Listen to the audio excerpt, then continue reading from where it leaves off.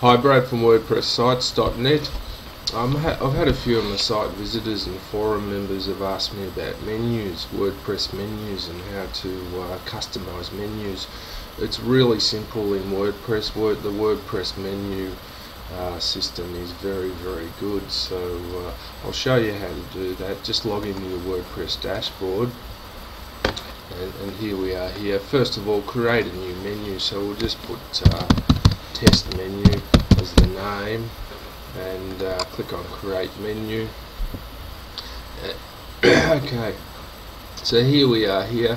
You can have primary, or with this theme, this is the Genesis theme by StudioPress, so you can have primary and secondary menu. So primary menu will make test menu, so we'll save that. So this will be the menu at the top of the site. Now what you can do is you can add different tabs in so it looks like a normal menu, and there's several different ways you can do it. You can add in URLs and just put the name for the tab, so we can have just as an example, I'll just put, say, WordPress, and you can just add the URL. I'll just put my URL in there just as a test, and add that to menu.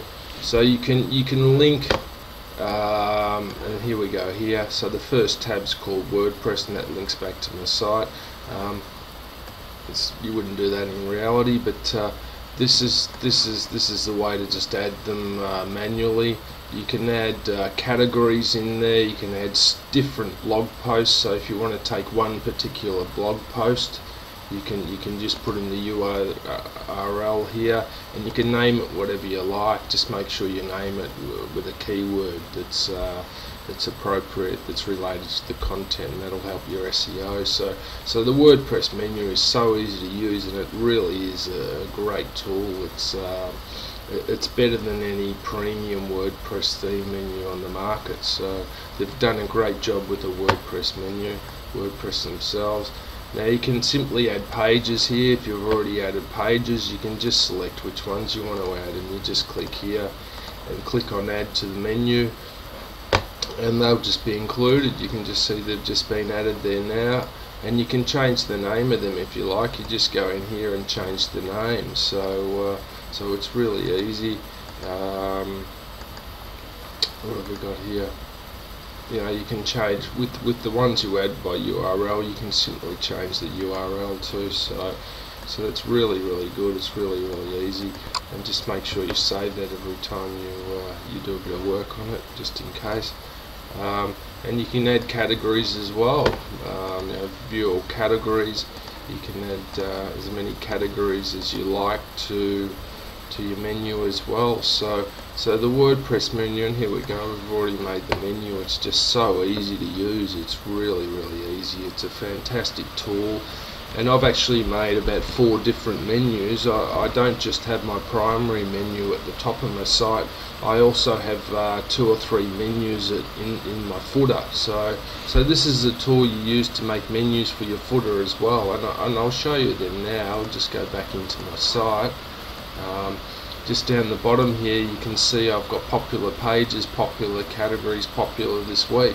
So people like to know what's been popular for the week, what are the popular posts and pages, and I've just all these 3 columns here are actually custom-made WordPress menus that I just showed you how to do just then. So it's really easy, and I can change these really easy as well. You can use plugins to tell you what's been popular for the week and popular for the day, and I use them as well, but I don't think there's one for popular categories and popular pages, so I know what is popular, and I've just made WordPress menus in the WordPress dashboard. So it's really easy.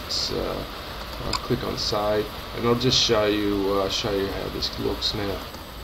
So here's a menu that's been designed before, and this one's got drop downs, so you can easily add drop downs here as well. I'll show you how to do that in the next video.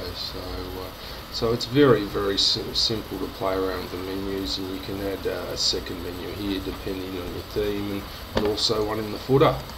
That's it for WordPress menus, and see you next